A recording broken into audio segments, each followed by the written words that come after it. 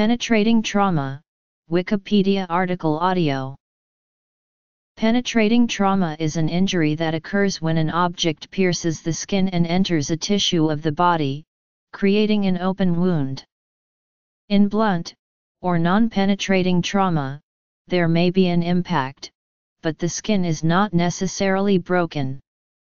The penetrating object may remain in the tissues, come back out the way it entered, or pass through the tissues and exit from another area.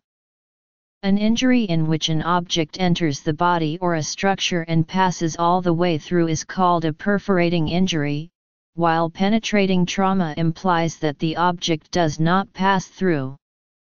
Perforating trauma is associated with an entrance wound and an often larger exit wound. Mechanism. Location. Head, chest, abdomen. Assessment and treatment. History.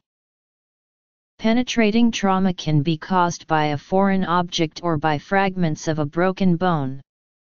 Usually occurring in violent crime or armed combat, penetrating injuries are commonly caused by gunshots and stabbings. Penetrating trauma can be serious because it can damage internal organs and presents a risk of shock and infection. The severity of the injury varies widely depending on the body parts involved, the characteristics of the penetrating object, and the amount of energy transmitted to the tissues. Assessment may involve X-rays or CT scans, and treatment may involve surgery, for example to repair damaged structures or to remove foreign objects. Following penetrating trauma, spinal motion restriction is associated with worse outcomes and therefore it should not be done routinely. As a missile passes through tissue, it decelerates, dissipating and transferring kinetic energy to the tissues. This is what causes the injury. The velocity of the projectile is a more important factor than its mass in determining how much damage is done. Kinetic energy increases with the square of the velocity. In addition to injury caused directly by the object that enters the body, penetrating injuries may be associated with secondary injuries, due for example to a blast injury.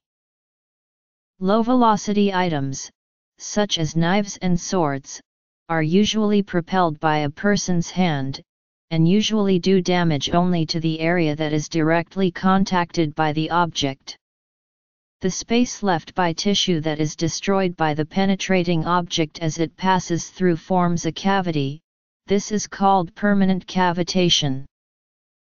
High-velocity objects are usually projectiles such as bullets from high-powered rifles, such as assault rifles or sniper rifles. Bullets classed as medium-velocity projectiles include those from handguns, shotguns, and submachine guns. In addition to causing damage to the tissues they contact, medium and high-velocity projectiles cause a secondary cavitation injury. As the object enters the body, it creates a pressure wave which forces tissue out of the way, creating a cavity can be much larger than the object itself. This is called temporary cavitation. The tissues may soon move back into cavitation, eliminating the cavity, but the cavitation frequently does considerable damage first. The characteristics of the tissue injured also help determine the severity of the injury. For example, the denser the tissue, the greater the amount of energy transmitted to it. Skin, muscles, and intestines absorb energy and so are resistant to the development of temporary cavitation, while organs such as the liver, spleen, kidney, and brain, which have relatively low tensile strength, are likely to split or shatter because of temporary cavitation. Temporary cavitation can be especially damaging when it affects delicate tissues such as the brain, as occurs in penetrating head trauma. The path of a projectile can be estimated by imagining a line from the entrance wound to the exit wound. but the actual trajectory may vary due to ricochet or differences in tissue density. In a cut, the discoloration and the swelling of the skin from a blow happens because of the ruptured blood vessels and escape of blood and fluid and other injury that interrupts the circulation. While penetrating head trauma accounts for only a small percentage of all traumatic brain injuries, it is associated with a high mortality rate, and only a third of people with penetrating head trauma survive long enough to arrive at a hospital. Injuries from firearms are the leading cause of TBI-related deaths. Penetrating head trauma can cause cerebral contusions and lacerations, intracranial hematomas, pseudoaneurysms, and arteriovenous fistulas. The prognosis for penetrating head injuries varies widely. Penetrating facial trauma can pose a risk to the airway and breathing. Airway obstruction can occur later due to swelling or bleeding.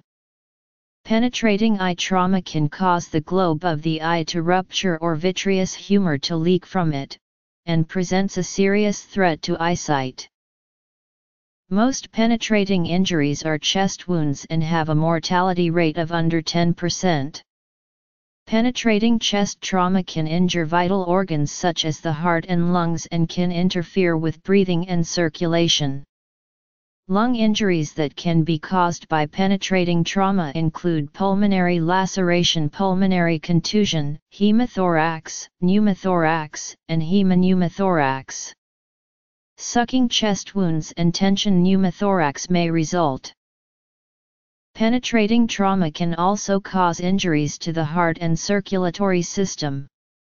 When the heart is punctured, it may bleed profusely into the chest cavity if the membrane around it is significantly torn, or it may cause pericardial tamponade if the pericardium is not disrupted. In pericardial tamponade, blood escapes from the heart but is trapped within the pericardium, so pressure builds up between the pericardium and the heart, compressing the latter and interfering with its pumping. Fractures of the ribs commonly produce penetrating chest trauma when sharp bone ends pierce tissues. Penetrating abdominal trauma typically arises from stabbings, ballistic injuries, or industrial accidents. PAT can be life-threatening because abdominal organs, especially those in the retroperitoneal space, can bleed profusely, and the space can hold a large volume of blood. If the pancreas is injured, it may be further injured by its own secretions, in a process called autodigestion. Injuries of the liver, common because of the size and location of the organ, present a serious risk for shock because the liver tissue is delicate and has a large blood supply and capacity.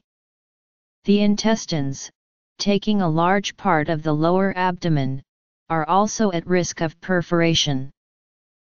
People with penetrating abdominal trauma may have signs of hypovolemic shock and peritonitis. Penetration may abolish or diminish bowel sounds due to bleeding, infection, and irritation, and injuries to arteries may cause brutes to be audible. Percussion of the abdomen may reveal hyperresonance or dullness. The abdomen may be distended or tender, signs which indicate an urgent need for surgery. The standard management of penetrating abdominal trauma was for many years mandatory laparotomy. A greater understanding of mechanisms of injury, outcomes from surgery, improved imaging and interventional radiology has led to more conservative operative strategies being adopted. Assessment can be difficult because much of the damage is often internal and not visible. The patient is thoroughly examined. X-ray and CT scanning may be used to identify the type and location of potentially lethal injuries. Sometimes before an X-ray is performed on a person with penetrating trauma from a projectile, a paper clip is taped over entry and exit wounds to show their location on the film. The patient is given intravenous fluids to replace lost blood. Surgery may be required, impaled objects are secured into place so that they do not move and cause further injury, and they are removed in an operating room. Foreign bodies such as bullets may be removed, but they may also be left in place if the surgery necessary to get them out would cause more damage than would leaving them. Wounds are debrided to remove tissue that cannot survive and other material that presents risk for infection. Before the 17th century, medical practitioners poured hot oil into wounds in order to cauterize damaged blood vessels, but the French surgeon Ambroise Paré challenged the use of this method in 1545. Paré was the first to propose controlling bleeding using ligature. During the American Civil War, chloroform was used during surgery to reduce pain and allow more time for operations. Due in part to the lack of sterile technique in hospitals, infection was the leading cause of death for wounded soldiers. In World War I, doctors began replacing patients' lost fluid with salt solutions. With World War II came the idea of blood banking, having quantities of donated blood available to replace lost fluids. The use of antibiotics also came into practice in World War II.